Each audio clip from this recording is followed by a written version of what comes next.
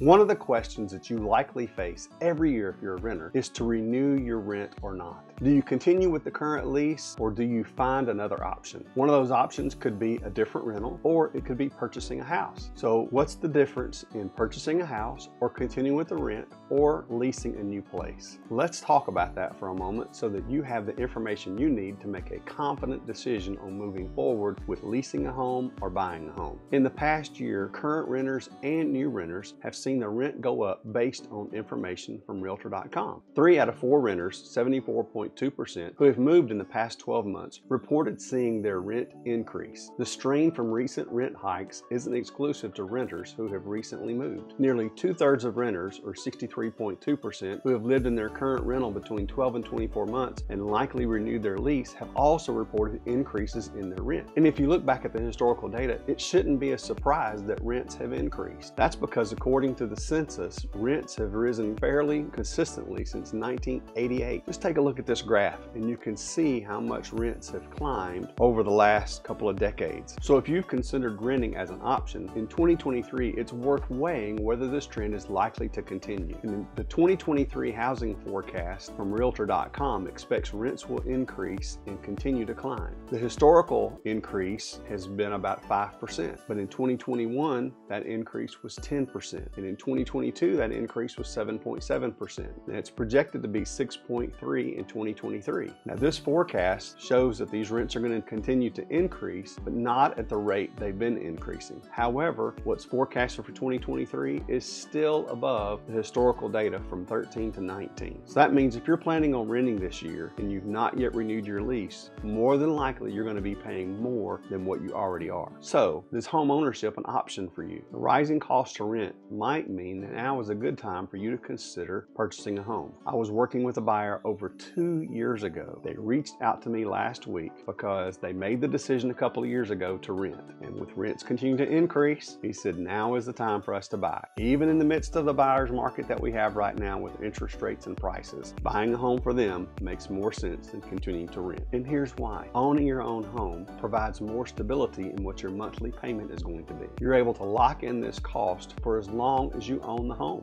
Freddie Mac says this: monthly rent payments may increase over time, but a fixed rate mortgage will ensure that you're paying the same amount each month. With a fixed rate mortgage, your interest rate is locked in for the life of the loan. Steady payments allow you to budget wisely and make plans for the future. That monthly payment may change a little bit, but that will be based on homeowners insurance and if the taxes increase. So if you're planning on making a move this year, locking in your monthly housing costs for the duration of your loan can be a major benefit for you. You can avoid wondering if you need to adjust your housing budget based on the whim of your landlord changing the rent price, because you're able to lock it in for the length of the time that you have that loan. Plus, as a homeowner, you get the added benefit of home equity. That's grown substantially over the last few years and is going to continue to grow. In fact, the latest homeowner equity insights from CoreLogic shows the average homeowner gained $34,300 in equity over the last 12 months. And as a renter, your rent payment only covers the cost of your dwelling. When you pay the mortgage on your house, you grow your wealth through forced savings that becomes home equity. It adds value to you. So again, if you're thinking about making a move this year, you don't want to continue staying in the rent trap that you're in. Let's have a conversation so that you're prepared whether you want to buy a home in the next 6 weeks or the next 6 months. Let's have a conversation now so that you can have the information you need to make a confident home buying decision.